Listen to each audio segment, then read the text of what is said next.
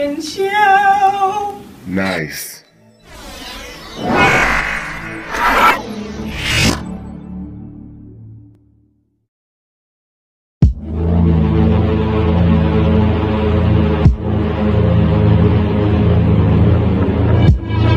I don't ever slow up, no I don't take shit. I got no love for the fakeness. If you wanna play tough and wanna hate this, I'll always show up.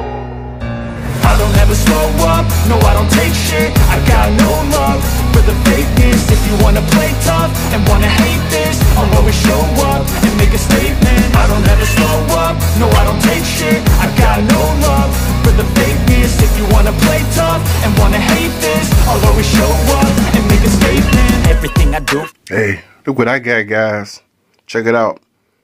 Ordered this from Walmart.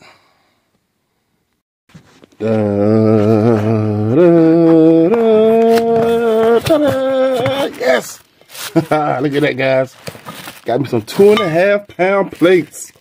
Oh yeah, look at that. See that? Trying to show you. There you go. 2.5 pound plates. Oh yeah. Let's make sure they fit. These are Olympic weights, guys. See how big the hole is for you beginners. Oh yeah. Let you in on a little secret. So when you're working out and you're trying to lift heavy, that's all you need, guys. 2.5 pounds. You don't need a lot of weight. You know, your target reps is the thing.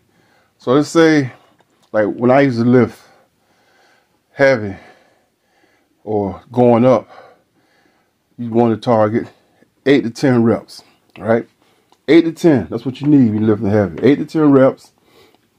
And if you could do 11 or 12, all you need is 5 more pounds. 2.5 on each side. That's it. That's 5 more pounds total. It's a little tip. And you go back down to 8 reps, 8 to 10, do 12 again, go another 5 pounds. That's Big Brian's bodybuilding tip, weightlifting tip for the day.